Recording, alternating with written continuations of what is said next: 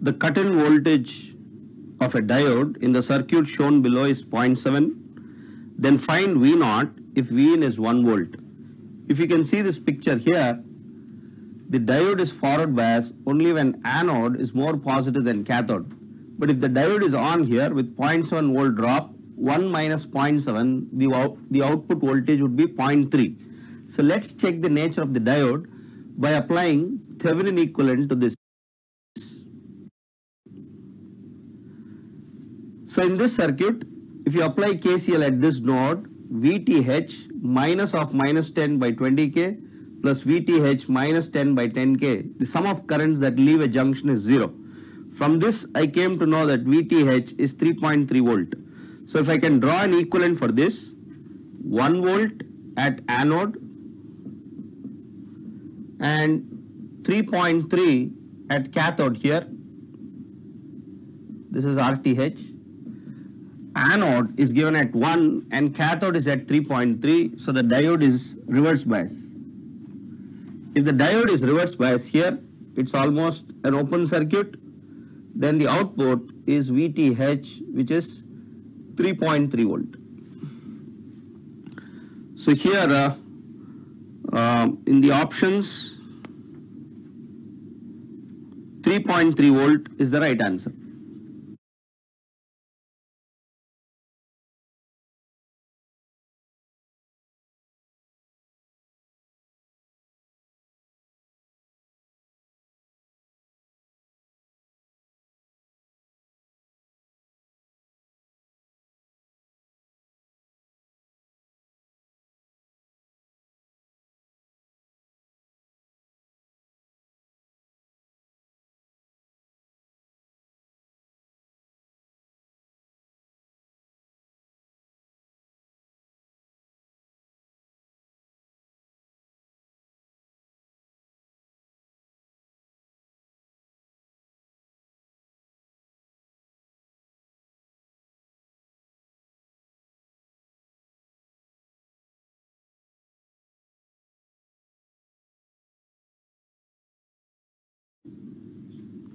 In the circuit shown below, D1 and D2 are ideal diodes.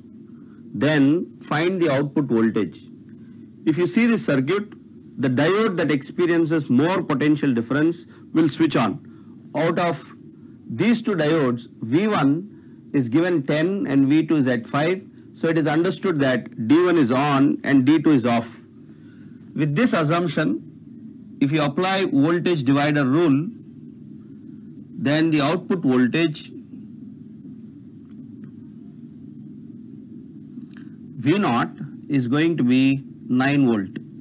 So with 9 volt at cathode and at anode, if it is 5, then naturally V2 is, the D2 diode is off and D1 is on. So the answer is D1 on and D2 off, and V0 is equal to 9 volt.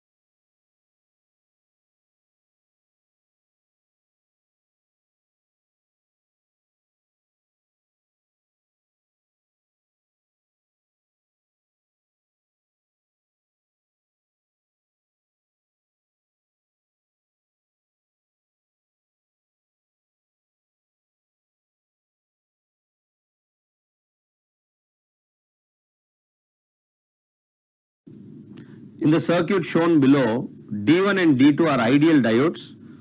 What are the values of V1 and V2 in steady state? If you can see, this is a simple doubler circuit, as you all know, and Vin is given as 5 sin omega t. So let us talk about the steady state voltages. During positive cycle, when this diode is forward biased, the maximum voltage V1 can reach is 5 volt. But after the capacitor is fully charged, in steady state, if you see the voltage across the first diode here, it is Vin minus 5. Now what happens during negative cycle? In negative cycle, when this diode is forward bias, then if you apply the loop equation here for a negative input of 5 volt, this capacitor is going to charge here to 10 volt.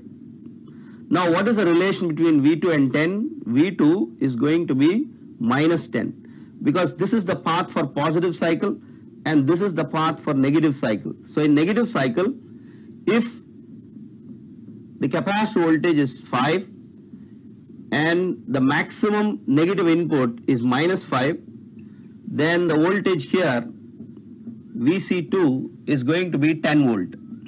But in the problem, he has asked you V2. So what is the relation between V2 and VC2? V2 is minus VC2, which is minus 10 volt. So as I repeat, the capacitor will charge to Vm and the diode voltage is Vin minus Vm. This capacitor will charge to 2 Vm and the diode voltage here is minus of Vin plus Vm. But if you talk about the transient state, this will attain 2 Vm or 10 volt by the transient analysis. For example, this is 5, this is going to be 5 or Vm plus Vm by 2 plus Vm by 4 plus Vm by 8, so on. So in steady state, this goes up to infinite. In steady state, it is A by 1 minus R, which is going to be 10 volt, where A is the first term and R is the common ratio, right? So this is something like an infinite series. But in steady state, if this is 5, this is going to be 10. So the first diode will give Vn minus Vm. Second diode is going to be minus of Vn plus Vm. If you put the third diode, it is again Vn minus Vm. The fourth diode is going to be minus of Vn plus Vm. Fifth diode is Vn minus Vm, and so on, right? So this is 5 and this is 10 volt.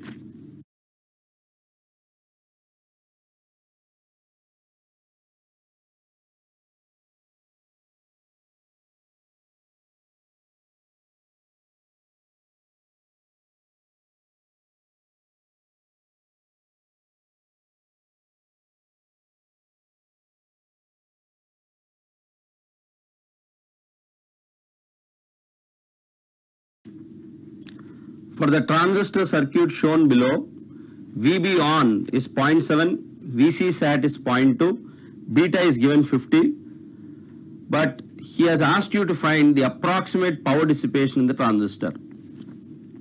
Let us calculate all the node voltages and currents.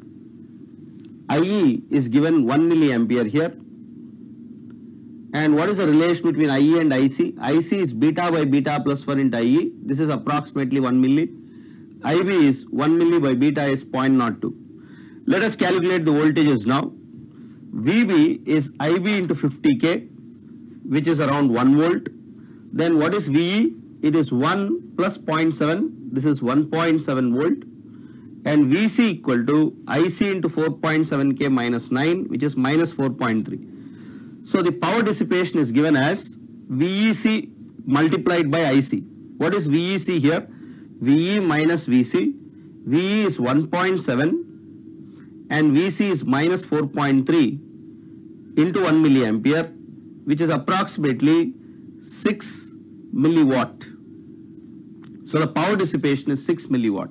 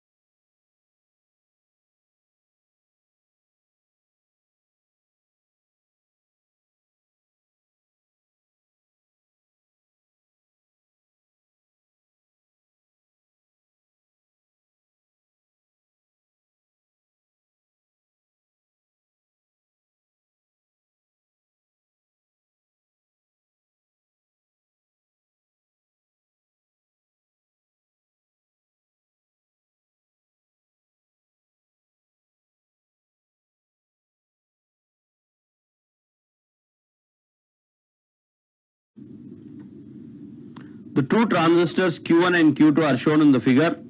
You are asked to find the input resistance seen at this port Rin. The Q1 equivalent is given here and the Q2 equivalent is drawn here. An emitter of Q1 is shorted to base of Q2. For finding the input resistance Rin, let us connect a known voltage source V here and find current I. So what is V? V is equal to IB1 into R pi 1 plus 1 plus beta IB1 into R pi 2. And what is IB1 here? IB1 is nothing but the current that is coming from the positive terminal. Therefore, V by I is V by IB1 is equal to R pi 1 plus 1 plus beta times of R pi 2.